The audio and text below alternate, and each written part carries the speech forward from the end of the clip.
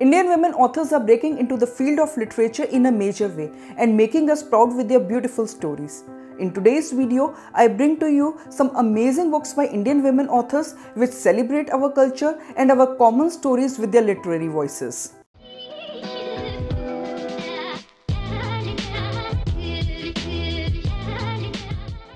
Hello everyone, I am Shaloo. Welcome to my channel where I post book related videos. First of all, let me wish all of you a very happy International Women's Day. On the occasion of Women's Day, I thought of sharing with you some awesome books by some Indian women authors which every reader would be able to appreciate. The list is in no particular order. So without further ado, let's get started.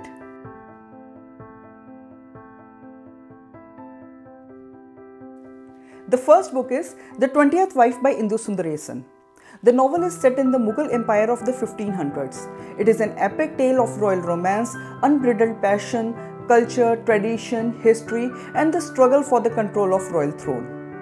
It is an enchanting love story of Mehrunissa and Prince Salim which defied all tradition and logic. This fairy tale romance tells the real story of a beautiful woman who rose in stature to become Noor Jahan, the undisputed queen of Mughal Empire. Mehrunissa was the daughter of a starving refugee who faced a lot of struggles in her personal life. She got married when she was just 17, had a daughter, and became a widow 13 years later. When Emperor Jahangir proposed to her, she was 34, an age which was considered past its prime in the royal harem. But this didn't deter Jahangir, and she became Jahangir's 20th and last legal wife. The love story of Mehrunissa and Jahangir is magical and is portrayed beautifully. The book will take you to the grandeur of Mughal era. It will show you the customs, traditions and beliefs of those times. If you love period dramas or if you love historical fiction, then this is the perfect book for you.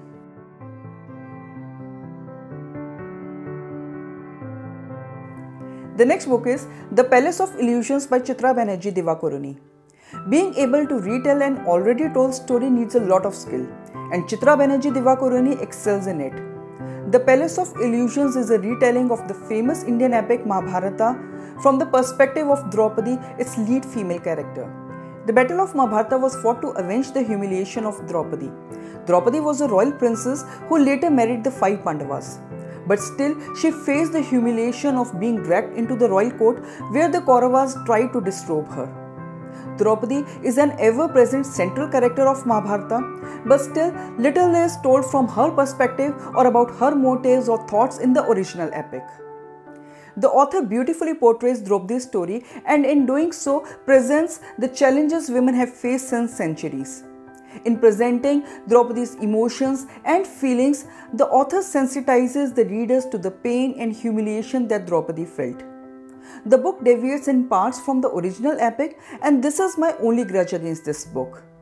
But all in all, the book is a very entertaining read with its colorful scenes and lyrical language.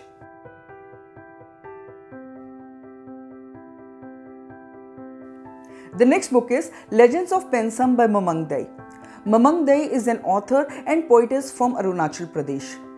Through this collection of short stories, the readers are transported to the snow-capped mountains of Arunachal Pradesh.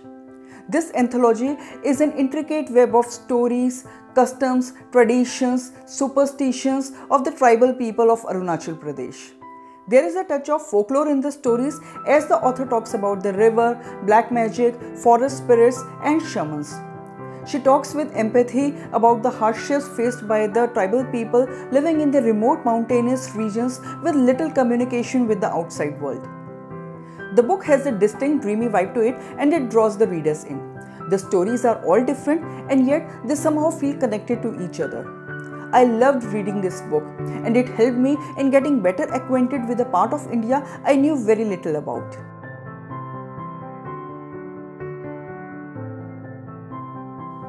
The next book is Interpreter of Melodies by Jhumpa Lahiri. An Indian American by birth, Jhumpa Lahiri is famous for telling the stories of immigrants like no other. Interpreter of Melodies is her debut work for which she won the Pulitzer Prize of Fiction in 2000. The book is an anthology of 9 short stories. The stories are about the Indian immigrants in the US. The stories share the sadness of being away from one's homeland, yet also offer a glimmer of hope for their lives in a new country. The stories share the universal struggle of getting adapted to the ways of a new country without losing touch with their roots.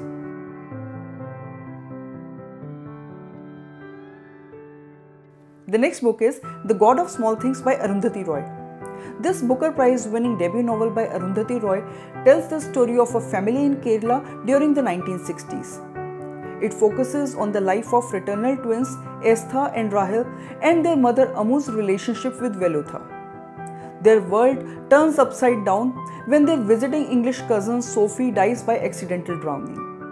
Through this story, the author brings out the taboos of gender and caste which cloud the Indian perspectives. It is a compelling story of birth and death, of love and loss. The story is told beautifully in a poetic language.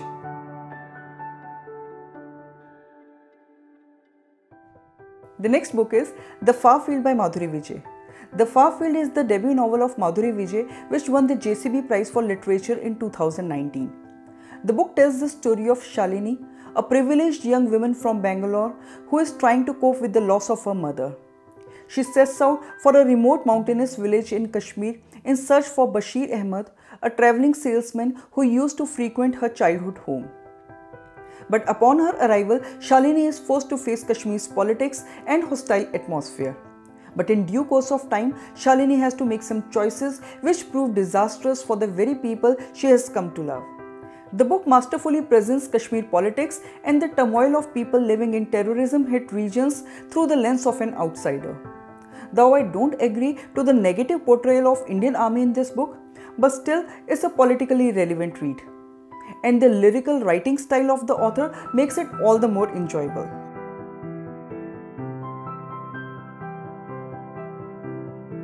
And the last book is Bombay Bilchao by Jane Borges. This debut novel by Jane Borges presents a charming portrait of the Catholic community of South Bombay. This historical fiction spans over 80 long years. The story revolves around the inhabitants of Bosco Mansion in Cavell.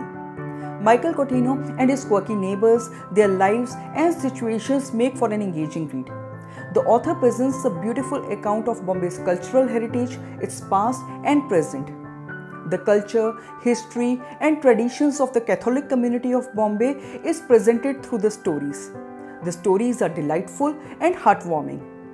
The book is a real treat for not only the people who love Bombay but for all the readers. So these were my book recommendations for this International Women's Day. Have you read any of these books? If yes, do share your thoughts in the comment section. And if you have liked this video, please like, comment and share. And if you want to see more bookish content like this, please subscribe to my channel and do not forget to hit the bell icon so that you get notified every time I post a new video. Until my next video, bye and take care.